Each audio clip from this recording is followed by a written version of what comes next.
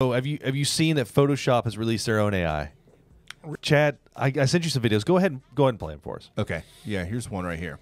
Here's an image of a nice woman I found online. We're going to do some generative AI fill on her using Photoshop Beta. See what it comes up with. I cropped around her. Reed. Yeah, Riley We're going to speed up this process for you.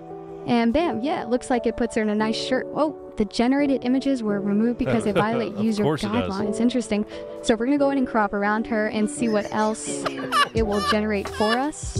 And there you go. So they put her in a bed, and she looks like she's terrified of something. So we're going to add in a scary monster and see what it generates.